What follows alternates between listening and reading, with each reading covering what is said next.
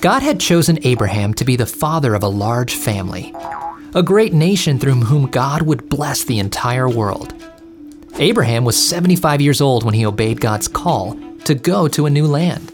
He left his home in Haran with his wife Sarah, his nephew Lot, and all of his possessions and servants. They traveled to the land of Canaan. God reminded Abraham of his promise. Abraham and Lot moved throughout the land.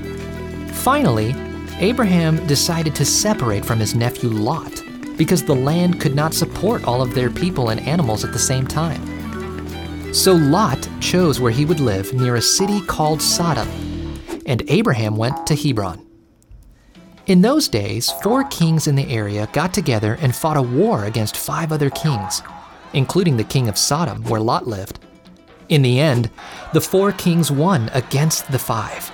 Their armies took everything, all the goods and people, from the cities of Sodom and Gomorrah. The kings even captured Lot and then went on their way. One survivor found Abraham and told him what had happened. Abraham gathered together 318 men, and they went after the 4 kings.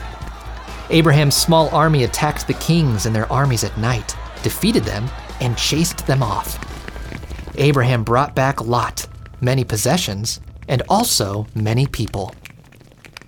When Abraham returned from the battle, Melchizedek, the king of Salem, came to Abraham. Melchizedek was a priest to God Most High. Melchizedek blessed Abraham and said, "God has blessed Abraham. Let everyone bless God, who created heaven and earth, because he has handed over Abraham's enemies." Then Abraham gave Melchizedek a gift, 1/10 of everything he had.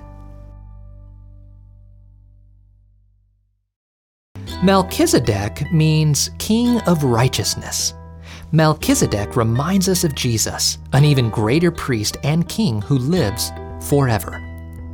Jesus died on the cross and rose again to bless all who trust in him by providing forgiveness and eternal life.